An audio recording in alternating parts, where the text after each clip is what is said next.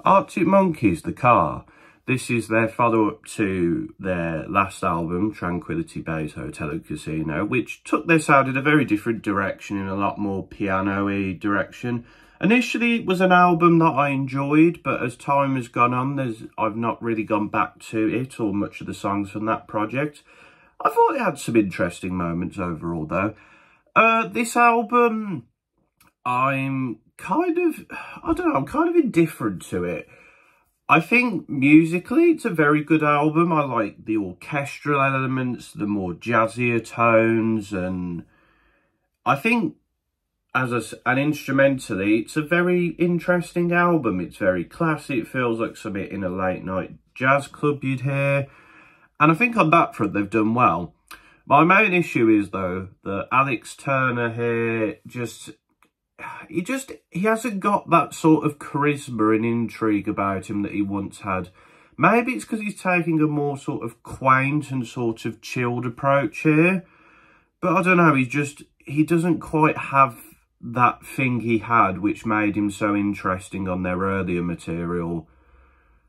I think it's not a bad album lyrically. It's just very, and it lacks a bit of sort of the sci-fi-esqueness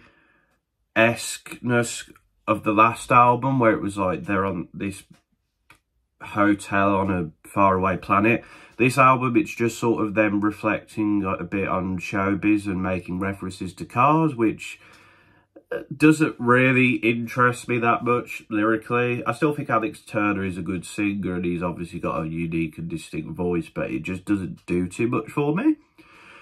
There's still a fair few good tracks here. I think Better Be a Mirrorball has grown on me. I thought it was enjoyable when I first listened to it. I now enjoy it quite a bit. That's not quite what I think I am. It's a pretty good track as well. And there is other good tracks listed throughout here. I think the album closer is nice. It closes the album off fairly well. I just don't think there's that many memorable songs on this album, to be quite honest. Yeah, it's just, this album sort of just feels like, you know, yeah, it's all right when it's on, but is it something I'm going to go back to? Probably not too much. It's a shame because, like, instrumentally and musically wise, this album is actually quite cool and quite interesting, and it does go off in an interesting direction.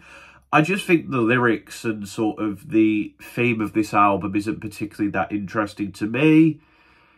And yeah, overall, I am very indifferent to this album.